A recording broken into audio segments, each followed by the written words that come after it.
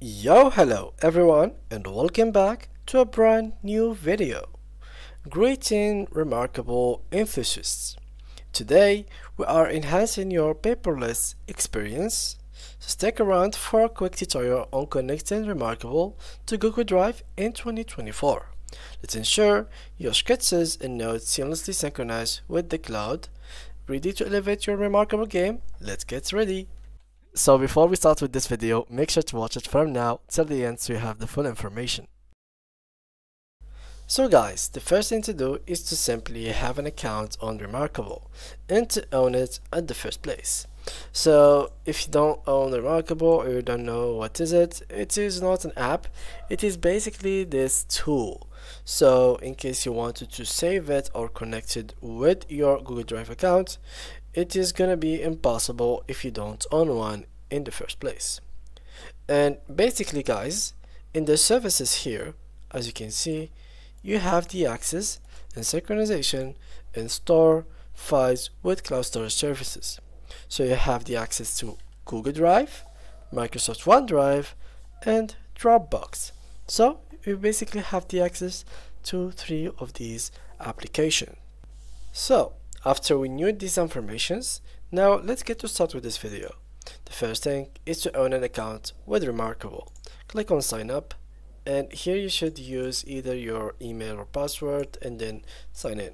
So for me, I'm just going to continue with Google, choose this account, and I will be inside of the dashboard very easily, very quick. Now after I have this ready, I will just accept everything, and here it will be the dashboard basically, or the home page. After you did create your account and you logged in, simply just go below right here and you will find some extensions, applications, and what we want in this specific video, the cloud storage or integrations.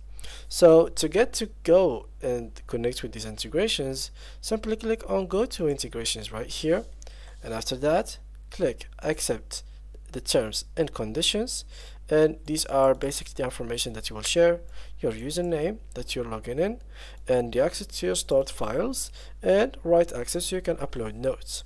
Now click on confirm, and as you can see, there is no active integrations. So what we should do is to add an integration, which is in our case Google Drive. Click here to add, write that, and it should be added in a few clicks. Now let's just keep going, continue, and now we just have to give it edit create. So we have to add that to him as well. We need to give it, and now as you can see, we just have to, your service has successfully connected. If you want to, you can give it a name, for example work, to easily tell the difference between the services you have connected.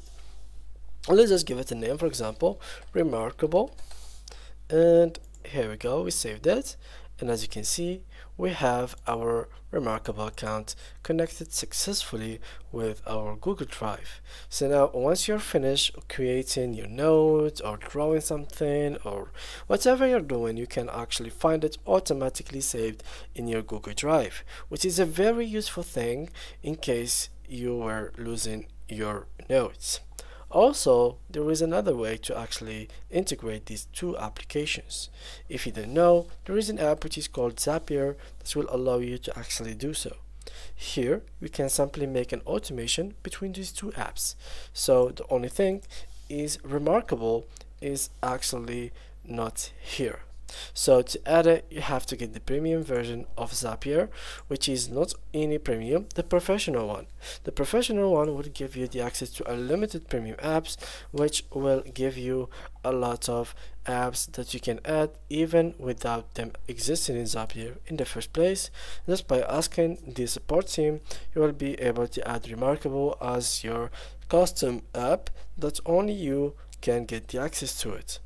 After you do so, you simply have to connect also your Google Drive account, which is simply by going to apps and searching here for Google Drive, which is very easy. Click here, type Google Drive, and what you will need to do is to click on connect right here, and you will have to choose one of your accounts and give it the access. It's pretty easy guys, so nothing complicated that much. After you finish with these two applications, you have to go here to create, click on Zaps. So here we go. And now what you will need to do is to simply head up right here and write a prompt. For example, synchronize my Remarkable account with, or notes I mean, with my Google Drive. And as you can see, after I clicked on generate, it starts generating for me the thing that I want. So new content or new for example notes, create a file from text that will be saved in my Google Drive. Simply now what we need to do is to try it, and finally here what you need to do is to connect both accounts, and after that click right here to publish this prompt. Make sure guys that with Zapier and free account of Zapier you only have up to 100 notes that are going to be saved. As you can see here, there is only 100 tasks. In case you would like to have more, then you have to get the premium version. So guys, that was it for today's video. If you do have any more questions, make sure to leave them down below in the comment section. Thank you guys a lot for watching, and see you guys in the next tutorial.